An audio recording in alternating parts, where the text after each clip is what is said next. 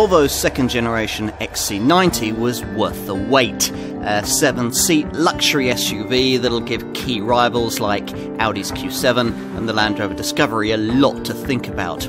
Safe, efficient, clever, practical and stylish, it re-establishes the Swedish maker as a credibly prestigious automotive brand. When it comes to handling dynamics, large luxury SUVs are no longer quite so easy to pigeonhole. There are still some cars in this class that are better on road, think BMW X5, and others that are better off it, think Land Rover Discovery. But the differences aren't as sharp as they used to be. One thing hasn't changed in this segment though. A Volvo XC90 still gives you the best compromise between these virtues, and in second generation, guys, wraps it up in a far more rewarding overall package that these days is based solely around the use of 2-litre 4-cylinder power. Volvo reckons this to be the optimum recipe for efficient performance and backs up its thinking by delivering 3 impressive engines using that configuration in this car, all of which are mated to on-demand 4-wheel drive and an 8-speed automatic gearbox.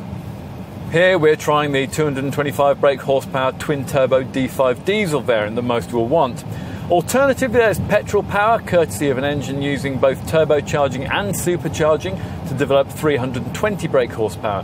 That unit's offered in standard form in a conventional petrol T6 model, or you can get it mated to an 87 brake horsepower electric motor in the clever T8 twin engine petrol-electric plug-in hybrid model, a car that makes 400 brake horsepower performance with Super Mini style running costs. The 2 conventional variants will be more rewarding to use if you get a car with a drive mode settings system fitted, which alters throttle, steering and gear shift timings to suit the way you want to drive. The optional air suspension we'd also recommend functions through the same setup and improves low-speed ride. Whatever spec you choose, there's as much off-road prowess as most owners will want, and tarmac handling is assured, crisp and responsive for this class of car.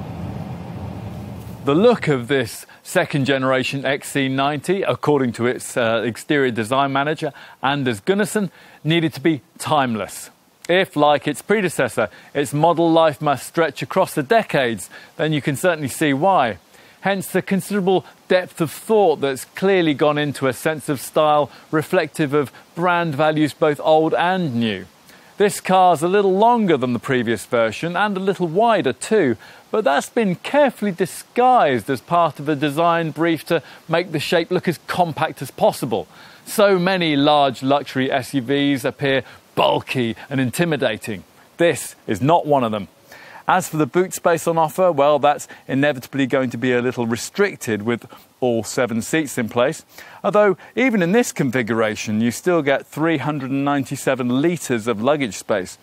Most of the time, of course, you'll probably be running the car with these third-row chairs folded down. The retracting process much easier than the back-breaking, fumbly machinations that you have to go through in a rival Land Rover Discovery to achieve exactly the same end result. Once that's completed, there's a lot of room to play with. 775 litres if you load to the window line, and as much as 1,102 litres if you load to the roof.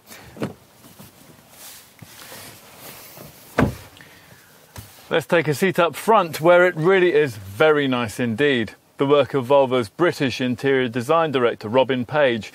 He's created a cabin that's simple, elegant and very uncluttered, with only 8 buttons on the fascia.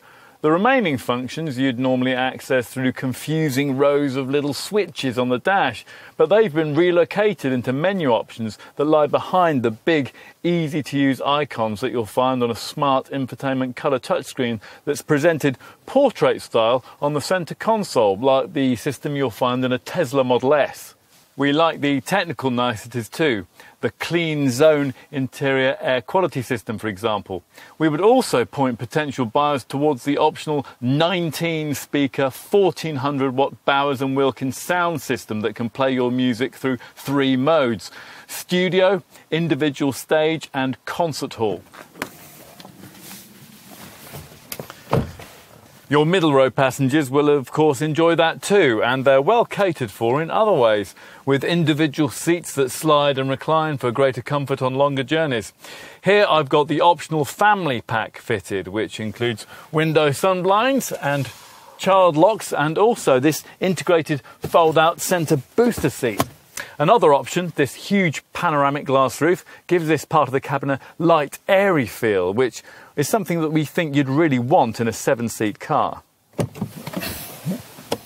Ah yes, the proper 7-seat functionality that we mentioned earlier.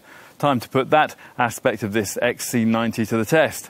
Third row seating in a car of this class tends to be designed only for children, but here Volvo claims to have created rearmost pews suitable for anyone up to 5 feet 7 inches in height. So let's see.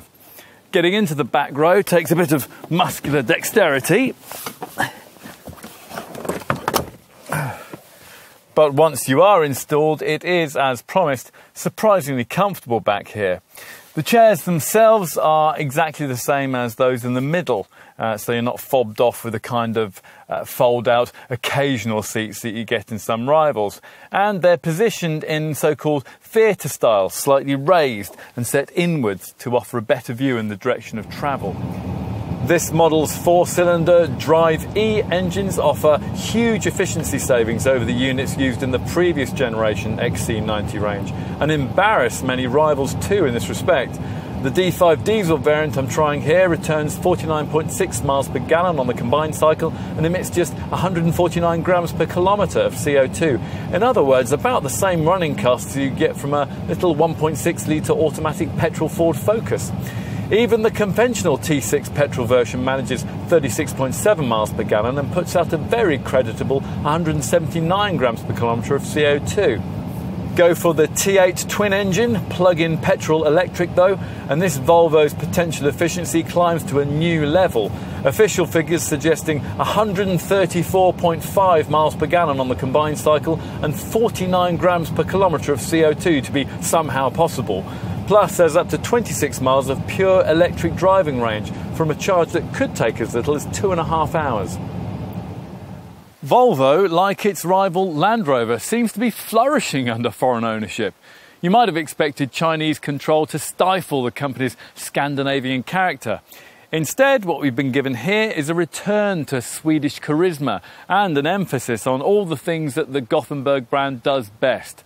Cool, restrained style, real-world practicality and class-leading safety. Of course, this Volvo's not perfect. There are still sharper handling choices and more capable off-roaders in this sector. In balancing these virtues, though, this XC90 sets its own class standard, and in doing so establishes a family benchmark amongst luxury SUVs that rivals will struggle to match. Company founders Assar Gabrielson and Gustav Larsson would have liked this car. More importantly though, if you're shopping in this segment, we think you will too.